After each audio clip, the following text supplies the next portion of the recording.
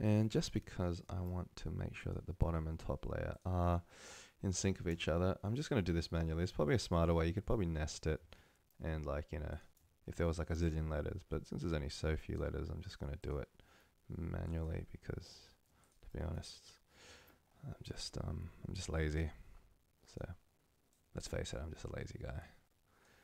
Alright, that's these ones. I'm just copying the key. So what I've done is I've just selected those, and with the left click and selected them as a box, and then edit, copy, and then what I'm doing is I'm selecting these by holding the command button and then pressing edit, paste, and that just pastes the information. If you bring up it brings up the keyframes, you can see it's actually pasted the information where I've wanted it to.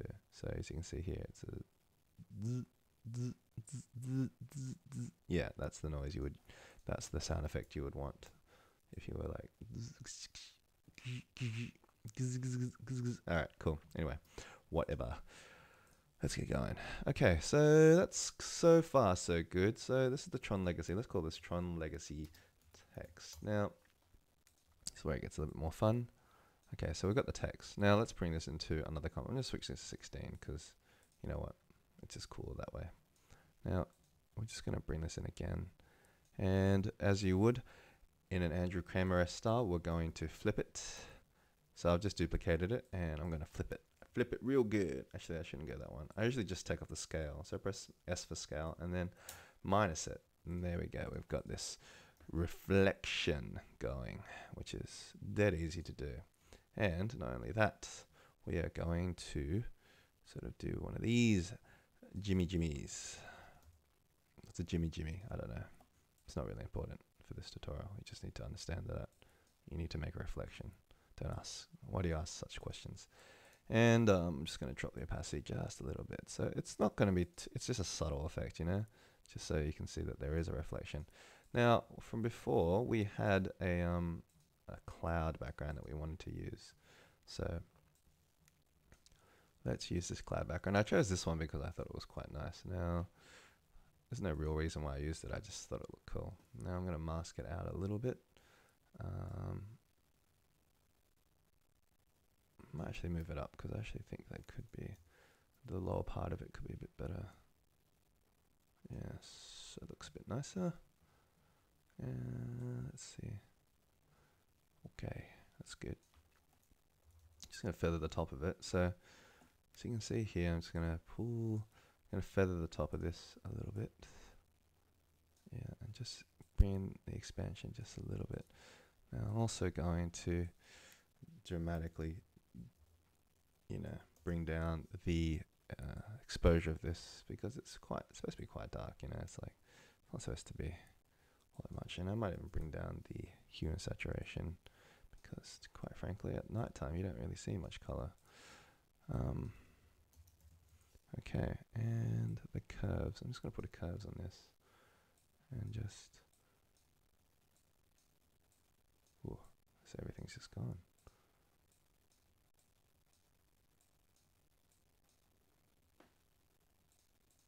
And I'll just pull the, yeah, just make it a bit more. Sorry, not the best example. I did it better before, but anyway, you get the basic idea. This is not exactly what I thought it was going to be, but, you know, yeah, you do what you got. Just trying to make it so you can see the clouds a bit better. Truth is, I'm just doing a real rubbish job at the color correction here.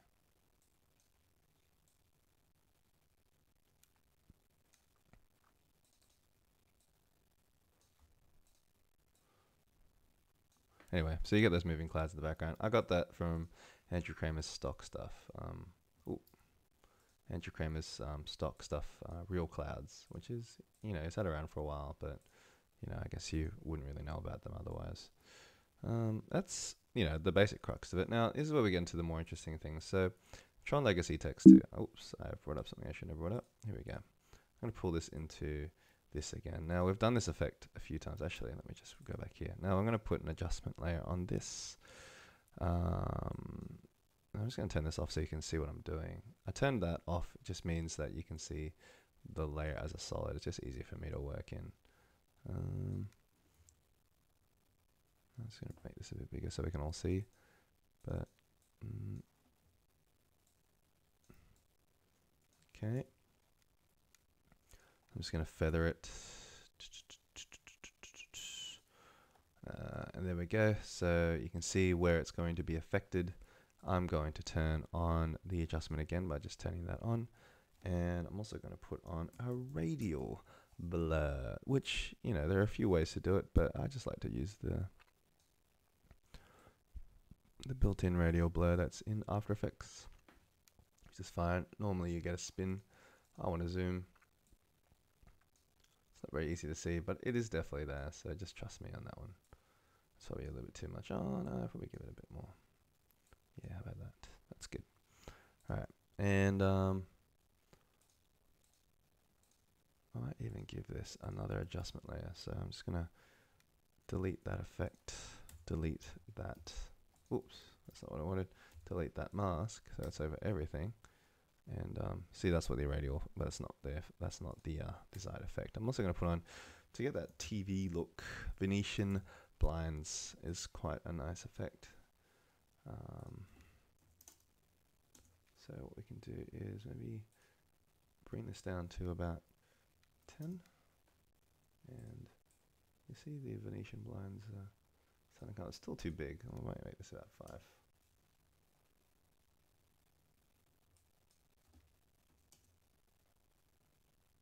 Maybe 2.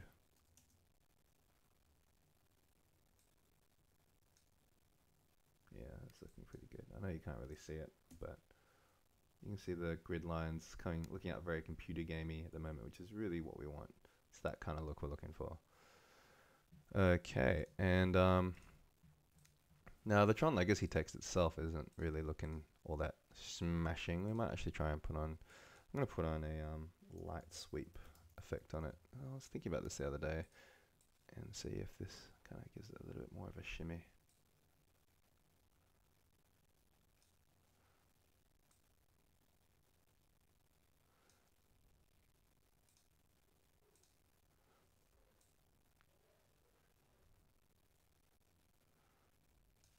Yeah, so you put the light sweep on, here is where it starts, and we're just going to animate it a little bit. So just start the center keyframe there, and as it does, it'll just sort of slowly pan across like that, which is kind of cool.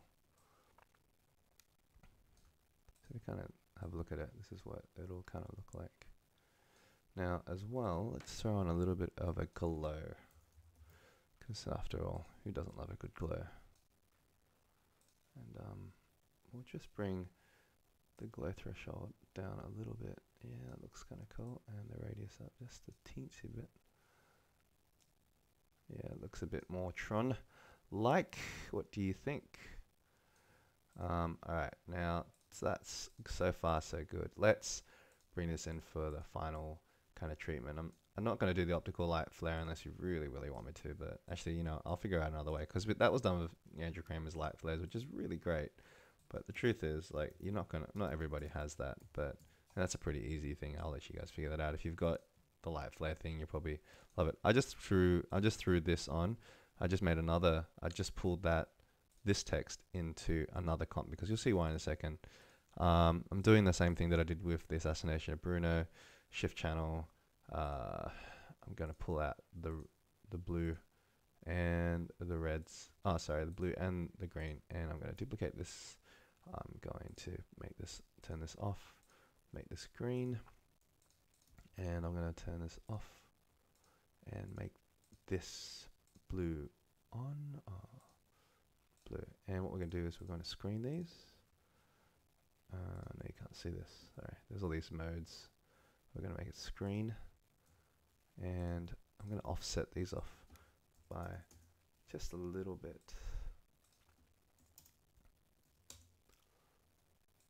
Just so that gives you a little bit more of a bad TV look. I know it's really hard to see, but it's there. Anyway. There's a lot more you can definitely add to make this more Tron-like, but for the moment I hope this kind of gives you a fairly decent idea of what, you know, I'm kind of thinking of. You know, it's at least a good start. I think this gives you some idea of what is kind of required to make this kind of look work. hope that makes sense. Let me see if I can render this so you can kind of see a little bit of what's happening here. Oops, no, oops. There you go. It's rendering, and so there you go. That's kind of what we're looking for. Now there's a whole lot of other things you could probably add to it as well. You know, I added a little bit of orange to kind of give it a bit more of a different look. I mean, that could definitely come in here. You could go, okay, I'll make a solid, and usually what I do is make it black. We'll call this lens flare. And we'll add in lens flare. Oops, if I can spell, that'd be great. And I'll change this to that 105 prime. Just put a curves on it just to give it a bit more something special. I'll make it more red, and I'll take the blues down so it's a bit more yellow. Now it's not great on its own really, but that's what we got. So I changed the transfer mode to add as well. So it could be a little bit more orange actually. So let's try and add more orange into it.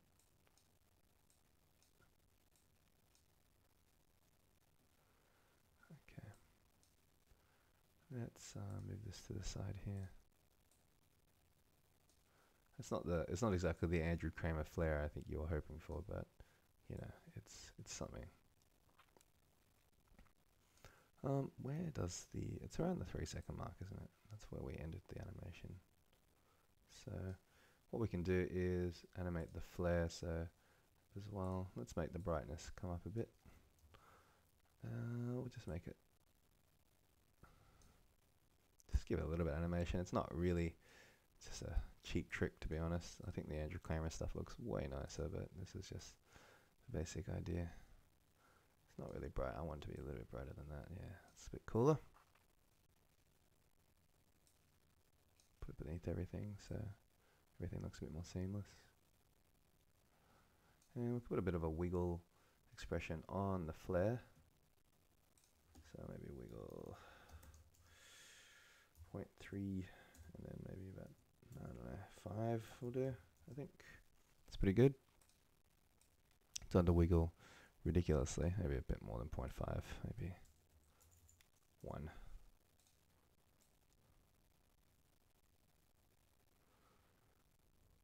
Yeah, anyway, so bring this in, kind of see what this is. Yeah, this could be offset a little bit more actually. I could probably make this a bit more extreme.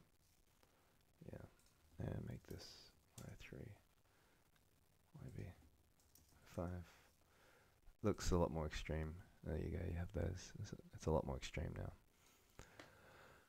Let's have a look at this one more time, just so you can kind of get the idea.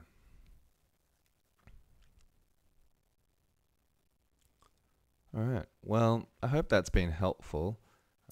Again, you know, this is not exactly what I created in the other one that you saw, but it gives you a basic idea of what, you know, what you can kind of create in this kind of thing. Anyway, I hope that's been helpful. Oh, you know, I forgot one more thing, and this is what I generally do. Everything I do, put another adjustment layer on. Just to kind of really give it a bit of a real kick. I usually try to adjust the curves a bit more, just to make it a little bit more sexy. And just to give it a bit more colors in different areas, I just wanted to kind of make it a little bit cooler. You can even make it a bit more green if you want to, but I don't actually like it to be too green. That's alright. And make it a bit more blue. Okay, anyway, so just so you can see the difference, that was before, this is after. That's probably too much blue in it now. I probably should take the green out too, but I think where it's sitting now is looking quite nice. Anyway, I hope that's been helpful. If you guys want to read up more, check out the blog at nickku.com, and I'll probably have a tutorial on this in motion as well, so stand by for that. I hope you've enjoyed it. This has been really fun. It's 3 o'clock in the morning. I probably should go to bed, but thanks for listening. See ya.